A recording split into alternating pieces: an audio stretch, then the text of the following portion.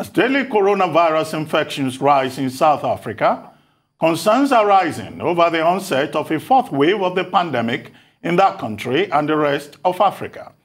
The new coronavirus variant Omicron has now become dominant in South Africa and is driving a sharp increase in new infections. The new variant has been detected in at least 24 countries around the world, according to the World Health Organization. And persons previously infected with other variants of coronavirus do not appear to be protected from Omicron.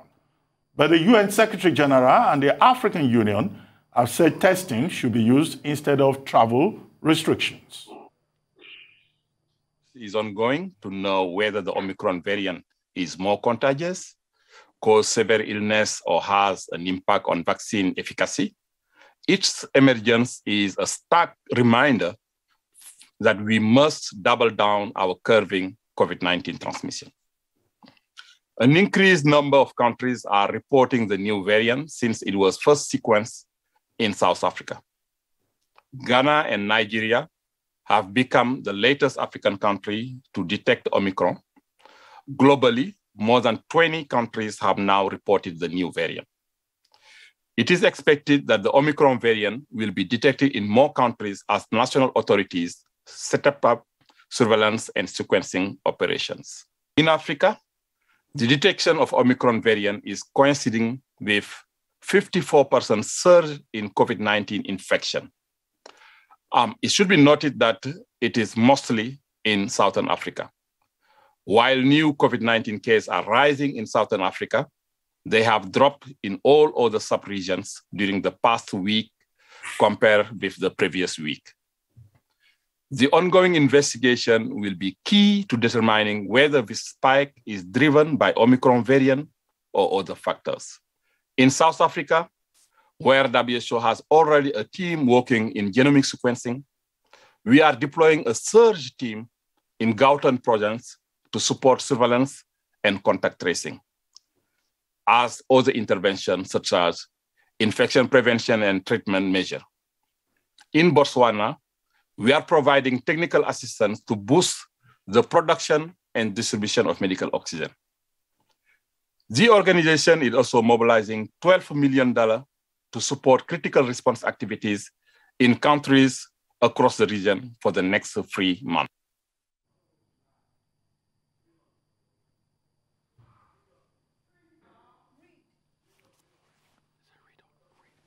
Meanwhile, the head of South Africa's Ministerial Advisory Committee on COVID-19 says there were promising signs over the ability of vaccines to protect against the Omicron variant of the coronavirus. Professor Barry Shop stressed it was early days, around a week on since the country first identified the variant. It's still early days, and I think we need to reserve judgment on that. Certainly, in this early stage, the news does look to be promising. The great majority of the breakthrough infection, in other words, individuals that have had infection despite vaccination, is mild. Our hospital surveillance is showing a little bit of an uptick, but certainly nothing as dramatic as we've seen in the previous waves. So it does portend well, but I think it still is early days. You know, we only had this virus around for, just over a week. So I think we really need to watch the space. I think it's an overreaction. I think it's the wrong reaction. I'll tell you why, because I think that this virus is already spread along many countries around the world before it was detected in South Africa. And I think this really kind of it's a punitive measure against the economy of South Africa. And, it's going to be a disincentive, in fact, for countries to actually report their variants because it's to their disadvantage. And I think that's a bad thing.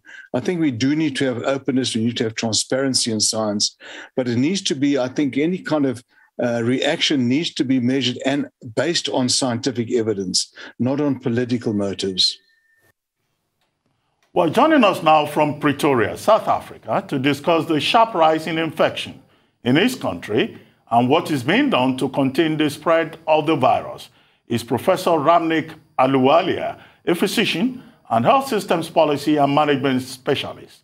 Professor Ahluwalia is currently the CEO of Higher and a global public health specialist in charge of health, wellness, and development programs in Southern Africa. Welcome to the show, Professor Ahluwalia, and thank you for joining us. Good morning. Good morning, and thank you for having me. Well, Professor Ahluwalia, I'd like you to just do two things for us. Give us a full picture of what is going on in South Africa in terms of the prevalence of the new variant, because we understand that Omicron has now displaced the Delta variant as a dominant variant in South Africa, and a picture in terms of responses, policy-wise, and all of that. And then secondly, why should we be, how worried should we be about Omicron? How worried should we be, really, as a global community? So, thank you very much. You know, the last 2 weeks have been quite critical for Southern Africa and South Africa in general, and for the entire world. This is a variant of concern, and no doubt, you know, we've seen about 32 mutations in the same variant, which we haven't seen so many mutations in the past, the way we have seen in one mutation, in one variant, which definitely alerts us to a concern that we have. But I'm going to put a caution to say that there are no signs yet for panic, as much as there are absolute signs for us to be concerned about. And that's the difference which I will try to explain to you, what we're seeing in Southern Africa and specifically in South Africa. So this new variant, which is Omicron, is basically a variant that absolutely has now showing, as much as it's still 1 week of data, but it's very clear that this variant is highly transmissible and more transmissible than its sister peer, which was Delta, which was considered to be one of the most transmissible variants in the COVID or in the coronavirus that the world ever saw. The early studies have shown 30 times more transmissibility. We yet have to identify a proper data sets to give us exact amount of, but clear indications are it is far more highly transmissible comparative to it. So what happens is when the virus is highly transmissible, it moves from one human to the other far more quickly. And when it enters the human body, it releases a huge viral load quickly and makes it far more transmissible because it starts binding to the human body cells faster due to the spike proteins and mutations it's showing. But on the other side, what we have also started seeing is that the same COVID variant, again, it's early data, predominantly from the young South Africans, because they were the first cohort that we are seeing who are reporting to our private practitioners, who are going to the hospitals and reporting and testing the cases of COVID-19 on this new variant, that they are not showing severe symptoms. So they are showing mild symptoms, which gives us an indication that there's a possibility that the virus might have reduced its virulence. Again, it's early days, because this is purely data from young people coming, which is the first cohort of rapidly rising infections in Southern Africa. We still have to wait how it will respond to older generations and to generations that are in middle or with comorbidities and how they will. But definitely from the first early symptoms and signs of 1 week of our understanding of this new variant, it is milder. And that is why there is still not issues of panic from the public perspective. However, we will definitely are seeing a rapid rise of infections. Clearly in Southern Africa, what is clearly coming out is that this virus has dominated already in Southern Africa in a very quick pace. That the spike of our infections in the fourth wave are far higher than we saw in the third wave through Delta variant or through a Beta variant that caused our second wave, or the original coronavirus that came into South African shores in the early March last year. We have clearly seen this is absolutely faster transmissible. It has got high domination effect, and currently 80% of people who are testing positive on COVID are from the new variant, clearly showing that it has clearly dominated over the Delta. And that is the prediction for the world, That's a prediction for Western Africa, for Central Africa, and the entire the global continent, that when it will move, it has shown clear domination effect on the previous variants and its high transmissibility. Yeah, we will take a short break, and then when we return, the conversation will continue. Please stay with us. We'll be right back.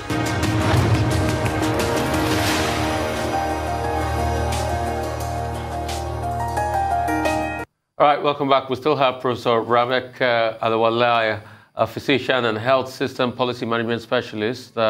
He's currently the CEO of Higher Health and a global public health specialist in charge for health, wellness, and development programs in South Africa. So we've been able to get a background to this. Then how is South Africa and how should the world then tackle, the Omicron variant? Are the travel bans scientific? Is that the way to go? Or going back to those non-pharmaceutical methods like wearing your face mask, washing your hands and the likes? And is the health infrastructure world all over ready for this? So definitely, I think it's a very critical question that you've asked. Let's look at the physiology of this virus. The virus is still a coronavirus, and it moves from one human to the other, which means we need to find transmission rates of blocking between one human to the other for the virus to move. And that's exactly still remains the same, even if we have a new highly transmissible variant. We as Southern Africa and Africa in general are quite unpleased with the way the Western world has treated, as they've always done to the African continent, by sidelining us or punishing us for being absolutely honest and coming out. This is not an African variant. This is not a variant that is just because our genomic sequencing from one of our leading scientists in Africa detected it, does not mean that this variant did not existed in Africa. It could have existed in any part of the world and came to South Africa and found a faster transmission rates. Africa is a young continent. South Africa is a young country. Our median age group is 27 years old. Africa is a very youthful continent. And this new variants are showing affinity to young people, which means they move very quickly from one youth to another youth, because youth are fragile. And they have shown behavior that was loosening up both in South Africa and every part of the world. And youth are in South Africa are unfortunately the non-vaccinated people. So because they are non-vaccinated, behavior is changing and they are young. The virus is finding an easy transmission way of moving from one human to the other very quickly. And that's why we're seeing spike of infection. So there are 4 variables that are actually causing the 4th wave in South Africa. One is the Omicron, which is one variable. The second one is young people. The third one is behavior. And 4th one is vaccination. And because the vaccination rates are low among young people, the viral load in the human body increases so much that the transmissibility is far more than a vaccinated population, where the immune system overshadows the virus when it enters the human body.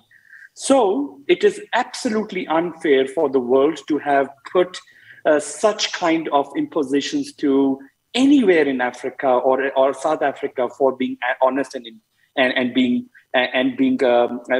blamed for this variant, which is absolutely ridiculous. We also point out that this is that what everybody has to watch out is the same what we did when the Delta variant happened. So when we saw the Delta variant that we first discovered in India, and it spread very rapidly and became the dominant variant all over the world accepted Delta variant and started putting every systems in health development towards in every country in order, whether it's non-pharmacological protocols, whether it's health system strengthening, and whether it was slight lockdowns if in case the population's infection rates and virulence or severity of infections or hospital overcrowding is happening were imposed. The whole world has to deal with it. It is absolutely unfair to block flights thinking that this virus is originating from South Africa and it's only moving from South Africa to, say, to other part of the world. It's already existing in other parts of the world. It's just taking time for it to mature and transmit more. And that's exactly what the world has to discover. So I think exactly how the Western world treated Africa continent when it comes to vaccine distributions, vaccine equity, and the West needs to realize the same thing, that if they do not look after Africa now, there is high chances that the non-vaccinated people in our continent will continuously transmit the virus, and the virus will move from one human to the other, find a human body which is immunocompromised, sit inside, turn and mutate, and develop a new variant. That's how we have seen 50,000 variants, and out of which we've seen about 5 variants of concerns, and there can be a 6th variant of concern if majority of the public in the world is not vaccinated.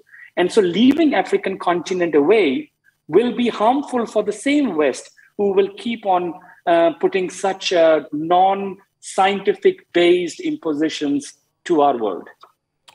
Well, I mean, on travel restrictions, I don't think anyone could have put it better than the UN Secretary General, Antonio Guterres, who would refer to the travel restrictions, particularly against Southern African countries, as travel apartheid. But now President Ramaphosa has been talking about vaccination and encouraging people to take the vaccine, to take the jab. How much of a problem is vaccine hesitancy in South Africa?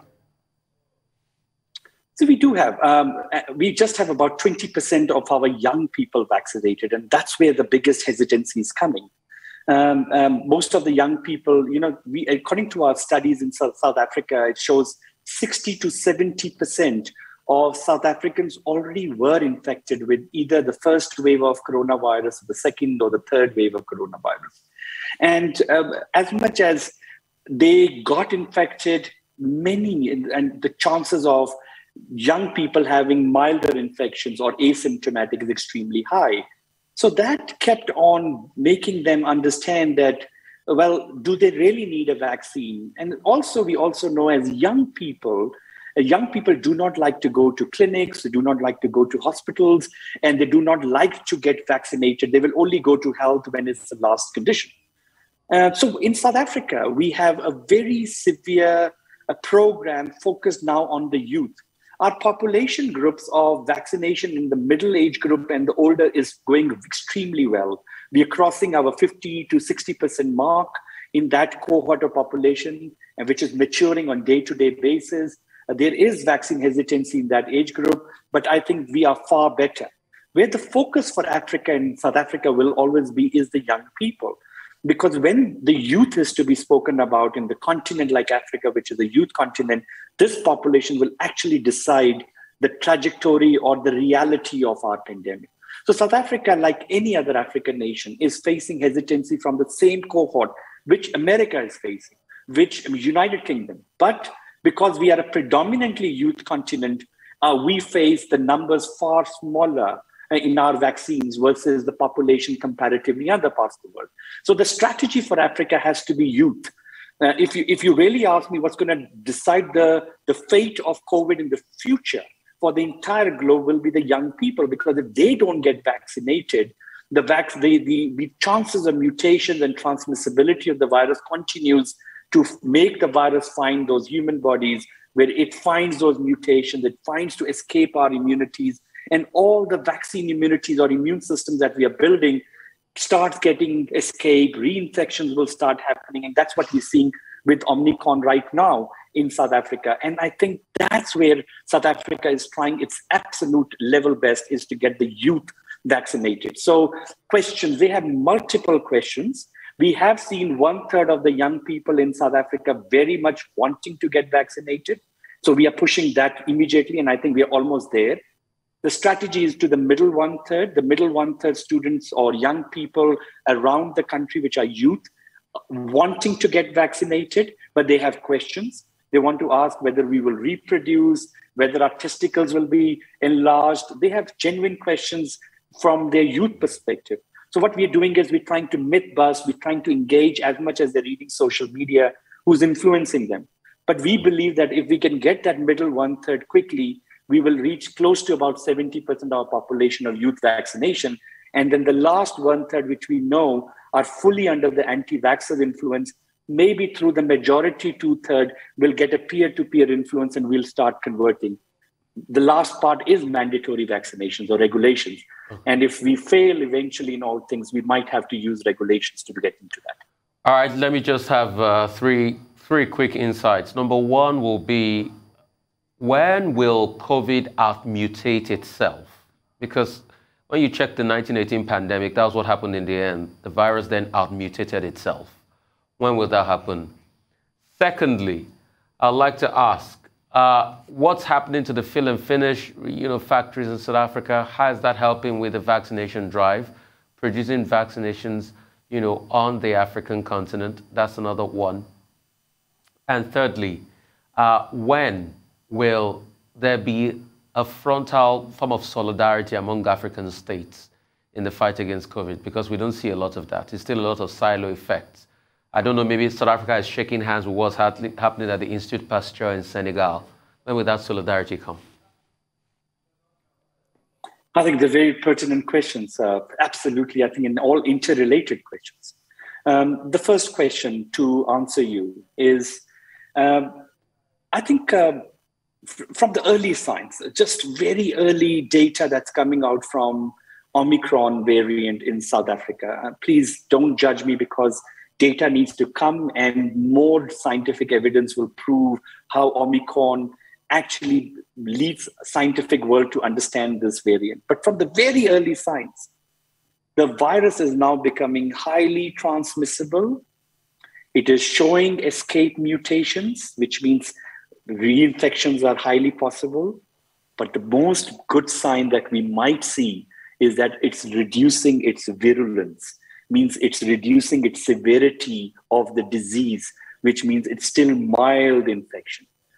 And if we follow how viruses behave in general, usually viruses come exactly becoming highly virulent, highly transmissible, but start losing their virulence. Is this the first sign for the world? Should Omicron come from the first week of data that we have seen, be the possibility of us finding some hope of us coming out of COVID-19 gradually? Are we tapering down in our bar chart or our bell chart towards a decline of how the COVID will? One thing is for sure, Omicron will infect millions of the people in the global world. It's highly transmissible. Lots of reinfections are going to happen. But vaccine immunity is clearly shown at this stage to work for severity of the infections. And it has clearly shown towards reducing hospitalization, because it is very difficult for even current variants to find escape to our T-cell immunity, which is built through the vaccines. So severity of the infection is where we are winning through vaccines.